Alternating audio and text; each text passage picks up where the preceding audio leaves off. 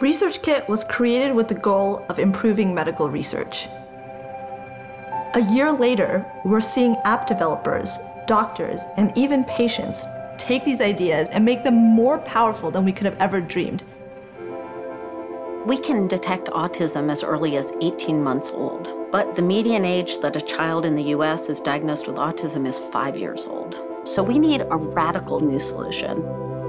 If autism is diagnosed early, it can have significant benefits for the child. The point of Autism and Beyond is to help engage parents in a ResearchKit study, but more importantly, is to eventually develop a tool that they can use at home with their child to screen for autism. We show the child videos, and we use the front-facing camera to record the child's reaction to these videos. And then we have algorithms that then can tell us about the child's emotions and other behaviors. So we have a chance to understand child development in a completely new way.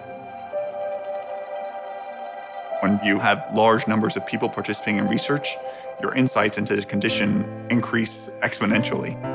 With ResearchKit, we're getting day-by-day assessments on how people are doing. Parkinson's, it's a disease that slows you down. And exercise will make you feel better, is what I've come to learn.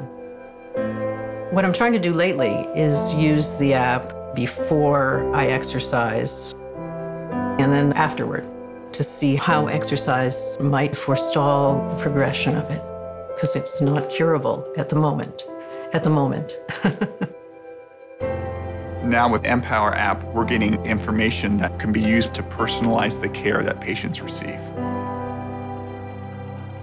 If we could bring research and care together and really bridge that gap, we could help people live healthier and happier lives.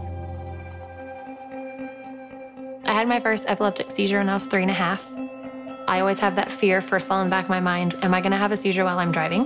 What if I'm at work or I'm by myself? How am I gonna handle that situation? The EpiWatch app is the first research app to use the Apple Watch. So those sensors can be used to collect physiologic data during seizures. And we're using that data to try to develop a seizure detector. The research that they're doing is exciting because they're trying to find a predictor. Having that would be amazing because I would know, hey, this is gonna happen. You have plenty of time to get to safety. It's like, okay, I got this. This is no longer just about research. People are using apps to learn about themselves in a way that they couldn't before, to create a better life for themselves in terms of their own health. ResearchKit has clearly transformed research. More importantly, it's laid the foundation to transform care. What's really amazing about an iPhone is you have it in your pocket. You don't need any special equipment. Here's the phone. We can do this science, we can do this medicine with a phone.